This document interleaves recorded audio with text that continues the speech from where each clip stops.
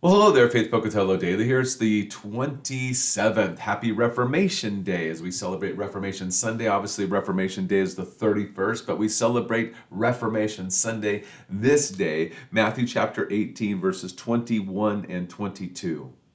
Then Peter came up and said to him, Lord, how often will my brother sin against me and I forgive him? As many as 7 times? Jesus said to him, I do not say to you 7 times, but 70 times 7. Now, this phrase, as many of us have been told, means an infinite amount. Quit counting. Don't count how many times you forgive.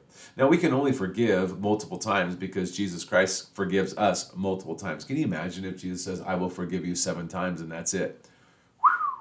Wow, are we blessed that Jesus continually intercedes and is faithful and just to forgive us our sins and to cleanse us of all unrighteousness as we confess to him that we are sinners in need of grace, need of his mercy, and need of the forgiveness of sins. And he constantly draws us to the table and reminds us that in his body and in his blood, he has forgiven us sin because of his death and resurrection on the cross, and he's taken our sin to the grave. So may we just bask in that, maybe be thankful, maybe be excited that we know the truth, that Jesus is the only way. So may God richly bless your day. Enjoy Jesus. Go and share life.